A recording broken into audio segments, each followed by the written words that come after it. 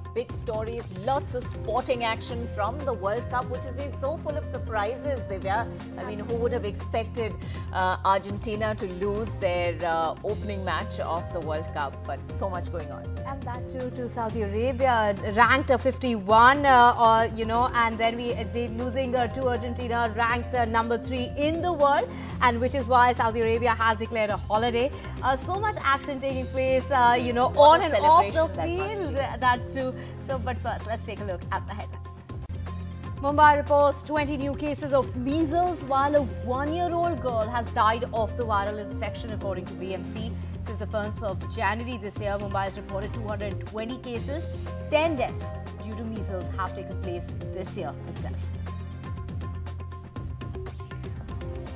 In the Shraddha Walkar murder case, Aftab Poonawala's lie detector test is likely to take place today, but the results will not be admissible as court evidence. The police still need hard forensic evidence to convict Aftab.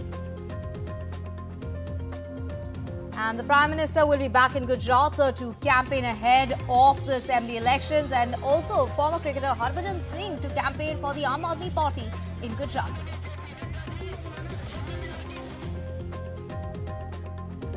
After 6 people are killed in border violence between Assam and Meghalaya, the Assam government announces 5 lakh rupees in compensation. A vehicle with an Assam license plate has been torched in Meghalaya. The probe will also be handed over to a central agency, says Assam.